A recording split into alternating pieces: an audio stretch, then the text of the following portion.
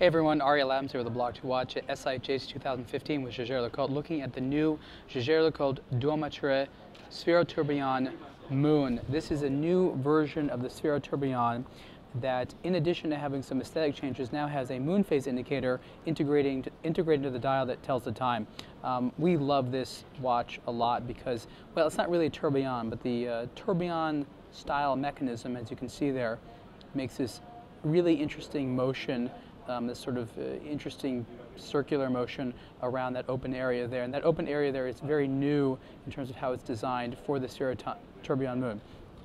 Other indications on the dial are a 24-hour hand, power reserve indicator for both of the mainspring barrels, and the subsidiary seconds dial. Because it's a duometre, you can see there's a different mainspring barrel for the mechanism which powers the time versus the mechanisms in the movement which power the other complications as well.